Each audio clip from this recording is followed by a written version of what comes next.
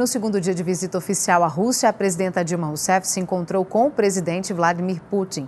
Eles assinaram uma série de acordos para intensificar as relações entre os dois países.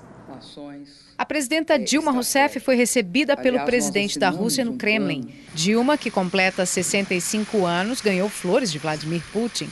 Eles firmaram parcerias nas áreas de defesa, educação, tecnologia, inovação e organização de eventos esportivos. Em discurso ao lado do presidente russo, Dilma afirmou que o Brasil é contra uma intervenção militar na Síria.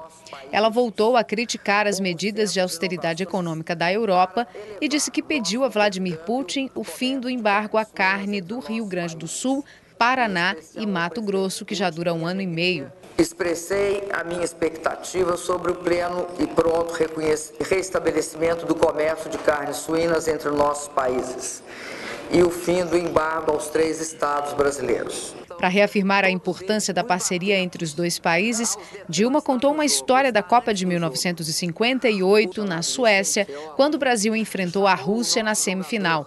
O técnico Feola deu instruções a Garrincha sobre como ele deveria fazer o gol. E o jogador perguntou: "O senhor já combinou com os russos?" A presidenta parafraseou o craque. E eu quero dizer aos senhores que eu vim aqui combinar com os russos, dessa vez.